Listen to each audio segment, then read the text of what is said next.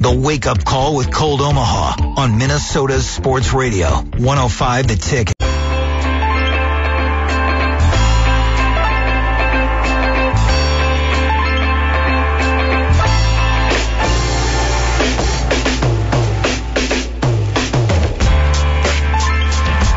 Half hour left on the Wake Up Call. My name's Sam Ekstrom. Tom Schreier absent today. He'll be back next Sunday. Again, check out the Cold Omaha podcast on the Wake Up Call show page. We're now recording twice a week. About a 30 to 45 minute look into sports and the work we're doing at Cold Omaha, which you can read at 105theticket.com. Master Tesfatsion in studio. Is this you picking the jams right here? Are you picking all these jams right now? Yeah. Oh, you jamming right now. I appreciate that. You know, coming from a musical connoisseur like you, that actually does mean a lot. I'm not. I'm just a hip hop connoisseur. I don't know if I'd call myself a musical one, but we jamming right now. Follow at Master Strib, and not only will you get a lot of great Vikings insight, but a lot of good song suggestions too. A lot of Kanye West. As it was this morning. I'm finding myself That's how you got pumped up for the wake-up call. Of course, man. I was watching Bernie Mac comedy and Kanye West, listening to Kanye West music. That's how we do it. Terrific. That's how you spend a Sunday morning. Yeah. All right, we're going to do Vikings over-under. I'm going to throw a million numbers at you. I want you to go over-under, all right? It's going to be fast action. This is to appease. Fast action? Yeah. All right, let's go. Come on. It doesn't have to be too fast. All right, well, come on. But we're going Chip Kelly fast here, or what are we talking about? No, we're talking like the 7 seconds or less Suns. Okay. Gotcha. 4,000 passing yards for Teddy Bridgewater, over under. And quick note, that would have been 12th in the NFL last year between Tannehill and Flacco. 4,000 passing yards. Under. They're going to run the ball a lot. They have Adrian Peterson. Okay. 1,450 yards on the ground for Adrian Peterson. That was his yearly average for the first 7 years of his career. Over if he stays healthy. Really? Yeah. Over 1,450. So that would have been second behind Murray last year. He's going off this year. Over. We might need to touch on that again after we finish our fast action lines.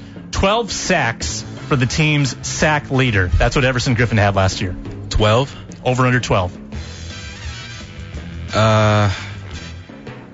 I'd say under.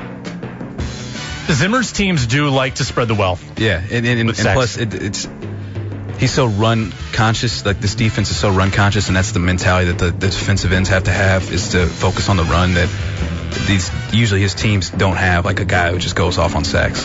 Who is going to be the sack leader, do you think? It'll be Griffin. Okay. It'll be Griffin. I don't know if he'll get 12, but I mean, he'll probably get 10, 11. But there's more to it than just sacks for him. So I wouldn't want to say that's a down year for him not reaching 12 sacks. I would say the more important number at the end of the year is to look at team sacks versus individual sacks for anybody, because the team, you're going to get 3 from linebacker A, 4 from linebacker B. Your defensive tackles are going to get in the action too. You also got to look at pressures and hurries. I mean, those are just as effective as a sack. And can lead to interceptions as well. Quarterback hits, yeah. Right. Over under 0.5 starts for Robert Blanton. Basically, whether or not is he going to be the week 1 starter? We'll see what Ekstrom does, but at this point, I see him being the week 1 starter. Antoine Ekstrom, that is. You think Anthony Harris has a chance?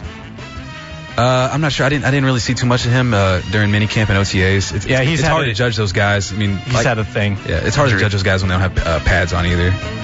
I'm just not convinced that Blanton's the answer. He was pretty good against the run, not great against the pass last year. Seemed to be a little behind the play at times, but who am I to judge? I'm not an NFL coach. 2.5 rookie starters. 2.5 rookie starters. I'd say the candidates would be Clemmings, Waynes, Kendricks. It'll be either. I mean, we'll see what happens with Thompson and if someone else, one of the rookies. But yeah, I see one of the rookies starting on the offensive line, Kendricks, and I'm trying to scan through some other ones. So they just have to start week 1? Is that Yeah, penciled in week 1. So you're talking Newman or Waynes.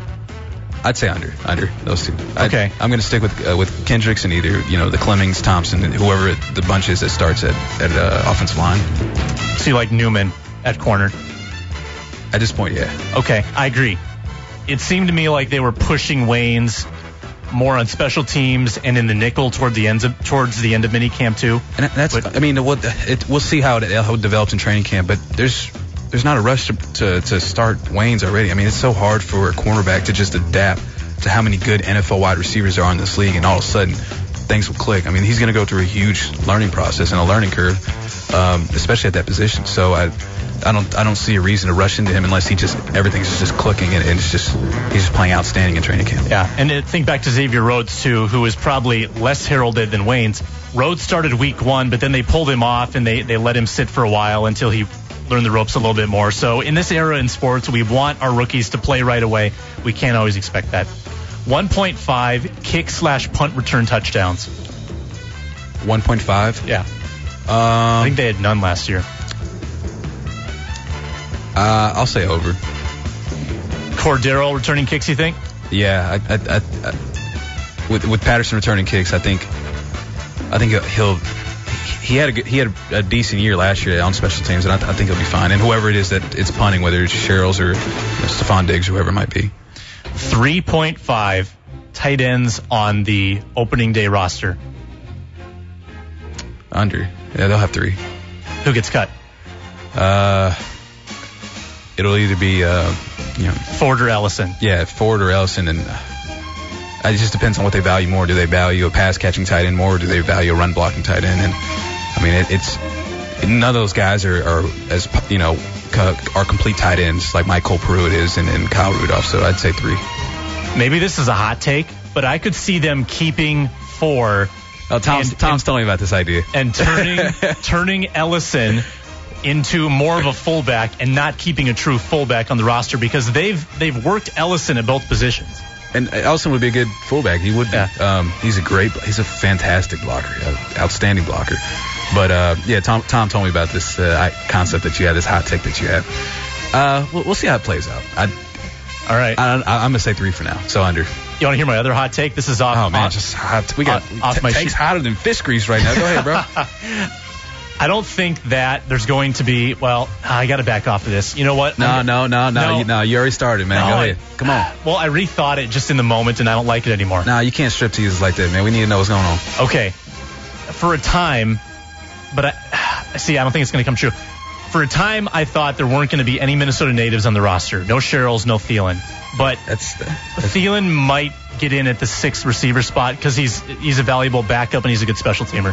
He could get on his special team. I don't think that's highly possible. That it really is. That's good to hear you say that. Because they hardly use 4 wide receivers as it is on this offense. So, I mean, you have to justify somehow keeping Thielen. I mean, 5 wide receivers already is more than enough in this offense. Mm-hmm. Can you justify keeping Thielen on special teams? That's going to be one of those decisions they're going to have to figure out, as one of the final cuts.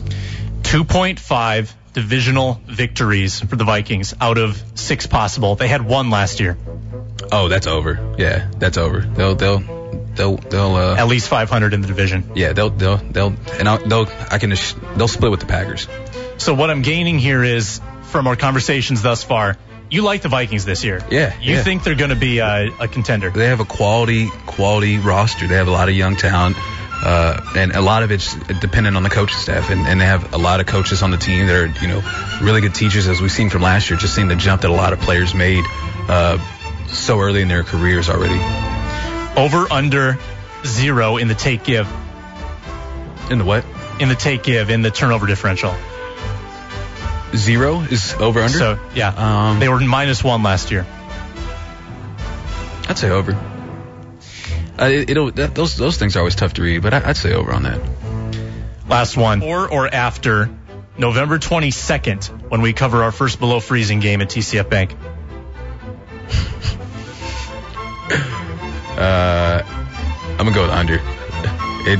So it's going to be November 8th, I think, against... Is it Oakland? I'm not sure. No, Oakland game's on the road. That's on the road. Yeah. But the Christian Ponder inevitable. Oh yeah, when somehow Carr's going to be injured, that thumb's just going to aggravate him again, and Christian Ponder's going to start, and then everyone will just play up the revenge game storyline and narrative. I should probably just go ahead and write my story right now, or write a blog right now about it. I mean, it seems like almost the inevitable. Get on it. Somehow Ponder's going to end up starting that game. One more segment with Master Tesfatsion. That was a good over-under. Good fast action. I think we covered a lot of ground. you can place all your bets now in Vegas. Please don't. We'll go through the NFC North standings potentially after the break.